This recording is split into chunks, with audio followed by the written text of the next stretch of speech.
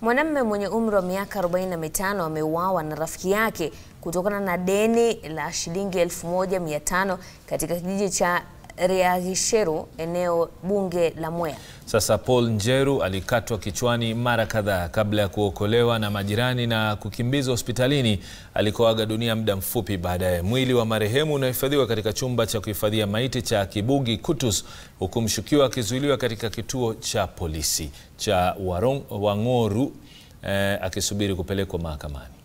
Nikamuuliza kwa nini nampiga, akaniambia kuna deni yake. Tukang'ang'ana nikashindwa. Alafu ndio nikamwambia kama ni deni wacha nikupatie, akasema hapana. Nilisikia alikuwa anamdai deni ya 1500. Hiyo ndio ilikuwa shinda kubwa. Na ndio nashindwa kweli. Hata vile in-charge alikuwa anauliza deni ya 1500 inaweza fanya mtu awe mwingine.